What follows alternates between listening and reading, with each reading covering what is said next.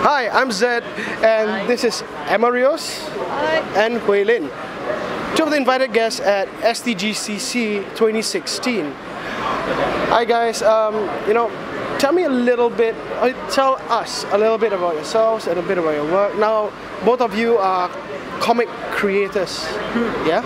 Yeah. Comic creators, writers as well as artists. Yeah. What's that like? How do you begin? How did the journey start? Maybe individually first. Okay. So I think actually Hwei was talking about it a bit before. That you need a bit of luck to get into the business.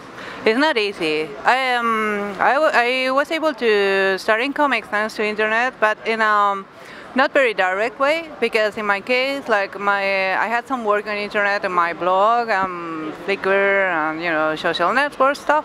Suddenly, I made contact to Warren Ellis when he was very active in internet, like in 2006 or something. And he made a post about my stuff on his website. So I started from having like 20 visitors per day to having like 3,000 or something. Okay. And a month later, I had a proposal from a very, very small American publisher, and now became bigger, but it was Boom Studios who was starting at the moment. So that was my way to enter. And before finishing my gig on Boom Studios, I had an offer from Marvel, because what I did there, Hex, had a very good criticism and all that. So it was like a matter of luck, a matter of having your work done, and a matter of making contact. It's not very easy. What about you? It was a very slow and gradual process. We were just talking about it, coming back from work and then just drawing what I wanted, drawing my comics, and they will look really bad at first. So if you're just starting out, your work will look really bad. But if you keep at it, it'll get better. And as you post your work online, because it's very easy to do that now, somebody will really like it and contact you about it, and that's in a nutshell kind of what happened. Yeah, and you'll meet people and find opportunities. But if you never draw and you never post your work and you never go to cons, then you'll have like no chance of anyone. Yeah. Well, you see, the two of you come from very different parts of the world. Yeah. I would say, yeah. So Emma comes from Spain and Hwei Lim comes from Malaysia. What's it like breaking in to the industry from these, two very different, you've got Europe, you've got a part of Asia. What's the differences? What's it like? What was it like in Spain first? Yeah. Well, I think it's very difficult everywhere in general, because I think that actually the way of breaking into comics, for example, as an artist, that was the way I choose for becoming a professional. Like I've been doing like small press since I was 16 years old, but I wasn't able to enter until I was 30, and only being an artist. I used to be a writer and an artist. So it's like in Spain there is a very small scene. It's very rich, and there are very good creators there, and it's amazing. But people don't read enough comics to allow a proper market that allowed a comic artist to live only from comics. So everybody has a day job and all that. So in my case, yeah, it was a matter of luck. I used to go to conventions there, a couple of big conventions in Spain. The one in Barcelona, they invite editors like from Marvel or DC, France, from Soleil, or people like that revise portfolios. So I went once and I had a really very good feedback.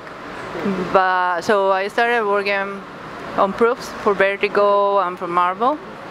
But even if the feedback was amazing and they wanted to work with me, you still need to find a proper project, a proper writer, or something that works, because even if they like your work, it's not that easy to enter. So once you get the work, I made it, because I did it through very independent editors, and then a person who was involved in that in that publishers were Mark Waid, who was the one who asked me for working on Dr. Strange at Marvel. That's right. So it's like, yeah, it's coincidence, chance, but it's the same story for everyone. You need to know somebody that is going to help you in, or that likes your work or something like that. And you have to be ready. You have to have a lot of work behind you, you know, to make it happen. So, yeah, and also even if you get in, it's very difficult to, you know, to stay. Right. Like especially if you enter in a big company like Marvel or DC, they'll normally start giving you like short stories or feelings. Maybe you just disappear just after because the editor you were working with had a layoff or, you know, things like that. You don't know. But if you manage to fulfill your deadlines, and if you know you are not problematic and you are nice and you have a good work, this is teamwork. It's like your ego has to be like a bit controlled. You know, it's not even if you are an artist, you have to control yourself and to know that there's a lot of people involved and that. So yeah, it's like a lot of factors. But yeah, I think it's difficult in Spain, from everywhere. Okay. Oh. Brilliant. What about, what was it like starting off in Malaysia? What do you think the scene was like? Was it a very open scene in the market? Was it easy to break through? I think that quite hard for me to talk about the comic scene in Malaysia because I published, well, Mirror is published with Image, and we kind of got that done through, through Emma and Brandon Graham. But I mean, there's definitely like a huge comic scene in Malaysia. There's and in different languages as well, which just makes it even, which I think makes it a bit harder. But I guess you just have to pick what language you feel the most comfortable in, right? Like Chinese, comics are in Chinese, English, Malay, right? So if you think about it, there's actually quite a lot of different things that you could do. And recently now, I think also there are a lot more publishers that you could go to. Yeah. So it's cool. Yeah. All right, and now okay, a question that I've been meaning to ask, and you know, it's a topic that's been talked about quite a bit. You talk about women in comics in many different different aspects. You talk about how they're portrayed in comics. You talk about the women that work on comics and within the industry. Now, tell me, how was it for you? Yeah. You know, trying to break in as a woman, because we all know. I think it's a very commonplace that all the comic artists and writers I grew up with were guys. Yeah. Were guys, right? I think it's the same for most of us. What was it like trying to break into the industry as a woman? Do you think that, you know, it was okay, or was it a bit more challenging? It was a bit tiresome to hear that you are different all the time, that you are like something special, that you are cool for being a girl in comics, or that you are, because all this stuff, what makes you feel that you don't belong there. Okay. So I felt a huge change in the last 4 years or so. I started working in comics professionally in 2009, 2008. Yeah, when we went to Lingua Comica, just after Lingua Comica. And I remember before that I used to do a lot of small press, and I belonged to a self-publishing association in Spain. There were 12 guys and I, you know, and me. So I was the only girl there. And it is the smallest thing, like the small press now in my area, and in Spain there are a lot of women now, like almost like the contrary as it was. I was the girl all the time, the only one, and then it changed. And in the big market like Marvel and DC, I remember like it was very tough, for example, to launch Captain Marvel at the moment, or to launch like series with a female lead character. And now everything has changed. Now Thor is a woman, now Iron Man is a woman, now Black Panther is a woman. And then suddenly the comic readers that were women moved from non-existent to the main target for, you know, making profit. So that was quite fascinating to see. On one hand, it's like this marketing of feminism makes you feel that there's not safe zone anymore. Right. But on the other, it's cool that a small girl can go to a mall and buy a helmet of Thor instead of Barbie or I don't know, things like that. So there will be, I think that there will be a moment in which this will become normal. But do you think that right now we're at a point where the industry is overcompensating a little bit? Yeah, but even if it's overcompensating a little bit, I think it's worth it because of that many years of being like denied. Yeah. So I think representation is important. I belong to a collective of female authors in Spain, and we work very hard to bring all names of all women that were working in animation and all comics in Spain, like in the 30s or so, to bring those names up because they were totally hidden by the industry back then. So I think it's important to show that the women comics exist and that they are doing a lot of cool stuff, and that there are a lot of female readers who are supporting comics and all that.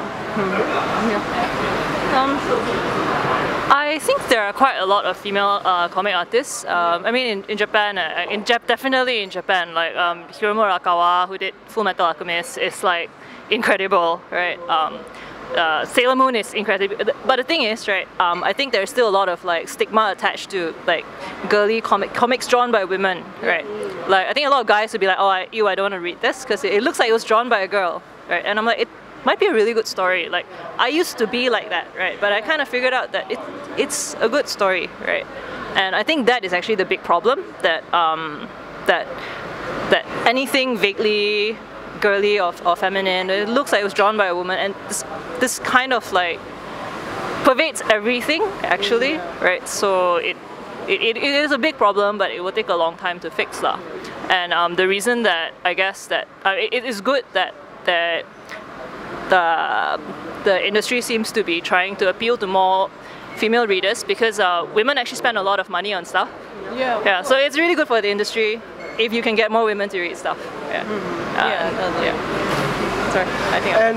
And now the two of you have embarked on a brand new project.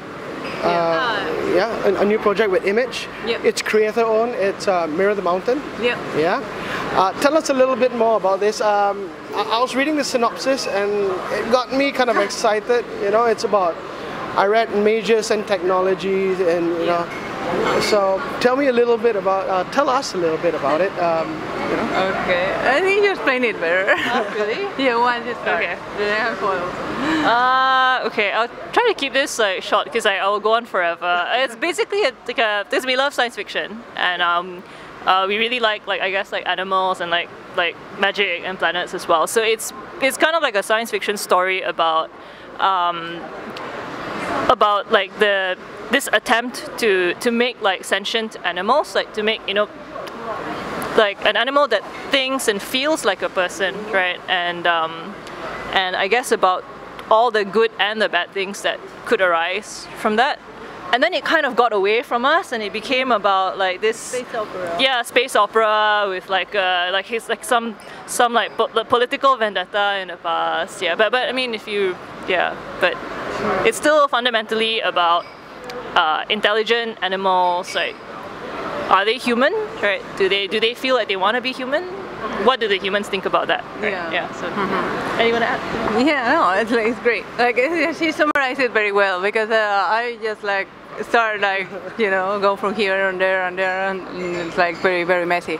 But yeah, I think that what we are doing mostly is like creating a world, a very wide one actually, because we start in a very small location that is it's where it's set the first arc. It's an asteroid and a very little colony, but there's a lot of stuff behind to build the characters and to build everything. So now in the second arc we're moving to that place, and we are building it as if we're doing some kind of huge roleplay campaign, or we are considering every detail, like how the politics are, or how I don't know, how they move like with magic, like through portals or teleport or whatever. Like think about everything at quite a deep level. So we are very excited about it, and yeah, the feeling is like could be, you know, forever, and we could do stories there like whenever we want, you know, to build something solid.